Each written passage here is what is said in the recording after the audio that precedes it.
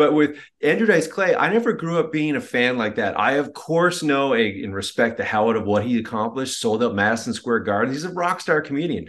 So I know that history, but I didn't really sort of know him as a sort of his routine or his, that sort of controversy wasn't something that I was, really front loading my experience with. Warrior Strong premieres in theaters and on demand on September 29th. I got a chance to see the film. I really enjoyed it. But what can fans can expect from this basketball film? Well, I think if you played high school basketball or any sort of high school sport, you'll hopefully see a piece of your, history, your remembrance in there. It really is sort of just about being a young person, trying to find your way into a team that is a lot of individuals, and how do you sort of give up your individuality as part of the whole team to become a winning team and have a winning season. And it's really just kind of becoming a team. It's really about that.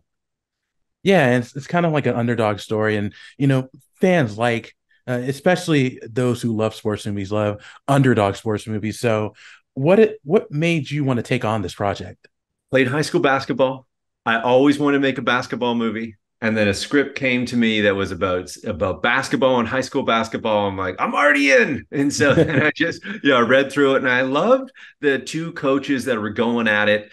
And that really is, harkens back to, Trading Places, another 48 hours, Lethal Yeah. Weapon, the oddball couple forced together. They got to solve this case together, and they just don't get along. And it's a generational and a worldview, and they're just battling it out, and they got to figure it out. And so that was something that I was really drawn to. I just comedy and drama and basketball. I just absolutely excited to do it.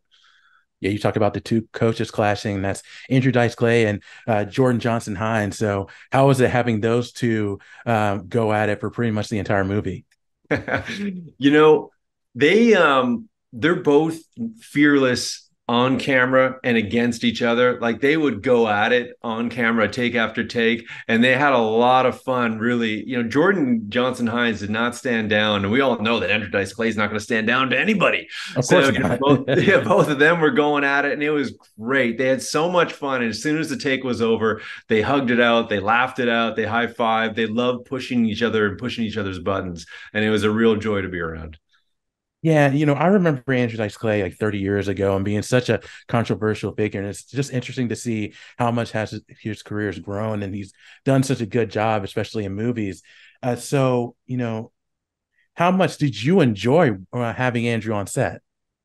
You know, it's I was thinking about some people might have had like if I was ever around Spike Lee, I wouldn't know what to say. He's one of my biggest Mhm. influences of all time. If I was ever around, Eddie Murphy or, these comedians that I watch 24/7, I would have been like really, really hard to function because I'm such a fan.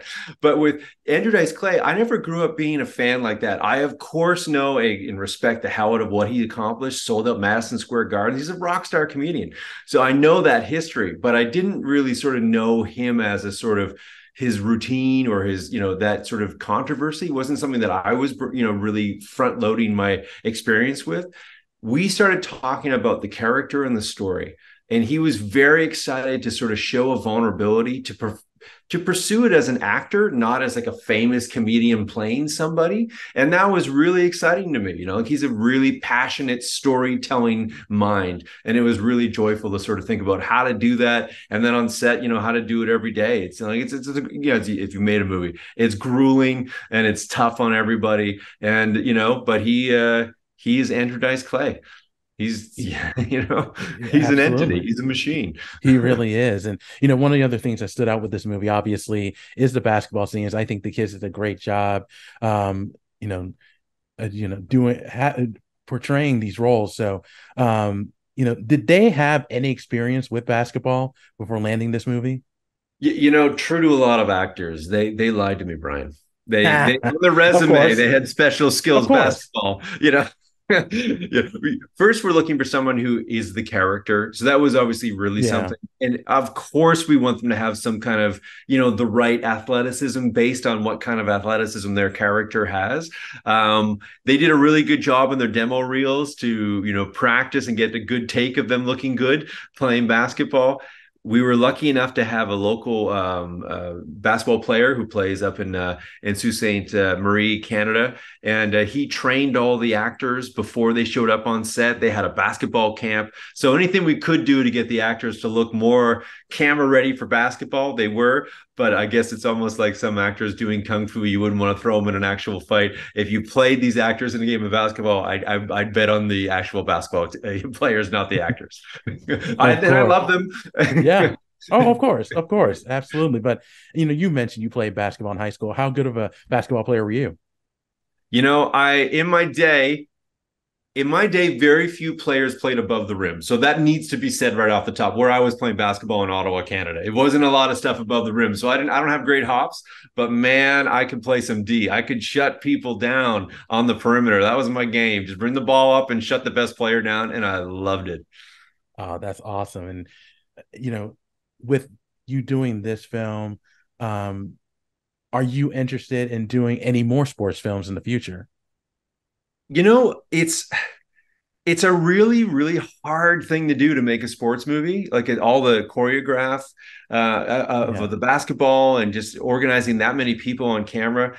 It was a hell of a challenge, and I would love to do another one. I don't want to do hockey. I know for the Canadian people around, they can't believe it. I don't watch or play or have any enjoyment of hockey, but I mean the all Yeah. timers of baseball and Bull Durham, football, you name it. I'm into a lot of these sports. I'd even do ping pong. Oh, yeah. I would love that. That would be awesome. But just one last question for me before I let you go is overall, how was the experience working on this film? And what do you want viewers to take away from this movie after watching it? Yeah, making the movie is the same thing. We're every day I was thinking, how can an audience get an enjoyment out of the scene? I love sports movies. I watch them. They're kind of, yeah, they have like the story. You kind of know what's going to happen in some respects, and the team's going to win in the end, so to speak. But you want these character moments. You want the laughter. Then you're going to work towards a little bit of emotionality towards the end. This is the way these things are designed, and that's the way Warrior Strong is designed. And I really want people to enjoy the ride of the film because it's really made to just be sit back, have some popcorn, and have a great movie experience. The other thing I'm hoping that is, the takeaway from the film is we go through a lot of our day and a lot of our lives thinking about, me and my iPhone and those kind of world, but we really have to move more and more every day. We got to push ourselves into a we giving place. And that's the redemption arc of the team, of the story, of the characters. And I hope people get a little taste of that and want to be inspired by it. Yeah, I hope so too. And again, I enjoyed the film, and I know everyone else who watch it, they'll enjoy it as well. So, Shane, thank you so much for your time. I really do appreciate it, and continued success to you.